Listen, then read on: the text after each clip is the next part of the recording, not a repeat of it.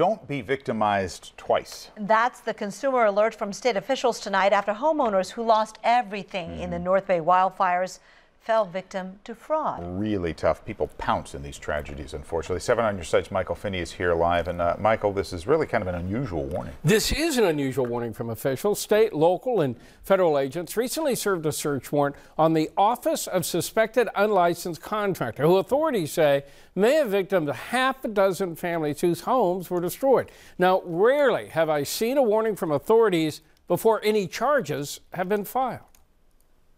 Peter Koch is no stranger to controversy. The North Carolina man was convicted last week of insurance fraud in Wilmington. He says he's appealing his conviction. He's also opened a restaurant, but authorities denied his liquor license at the recommendation of police.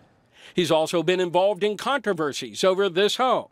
Now, the FBI, the Sonoma County District Attorney's Office, and Contractor State License Board have an issue with him, too. We believe he took $15,000 up front as a down payment, then did not do any work. Koch is advertising himself and this flyer as a cleanup removal service. Authorities say he's unlicensed and cannot legally operate in California for cleanup jobs in excess of $500. I talked with Rick Lopes of the Contractor State License Board. I'm here looking at a consumer alert like one I've never seen before. The CSLB has issued a consumer alert like no other, right? Authorities tell me they don't normally publicize a case during an open investigation, but they say this is an exception. In this case, because he's been so blatant about saying that he plans to continue working, we feel that it's important that we try to get the word out to these fire survivors. Koch told us in a voicemail message he thinks the accusations are a scam. Total bogus. Totally call bogus. There's no complaining customers.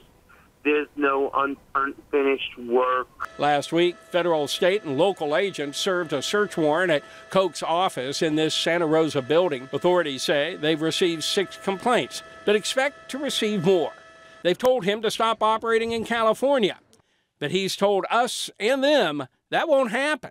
And he's done nothing wrong. It's unusual. This guy is kind of thumbing his nose at the authorities and says, I don't care. I'm going to try to take advantage of these fire survivors.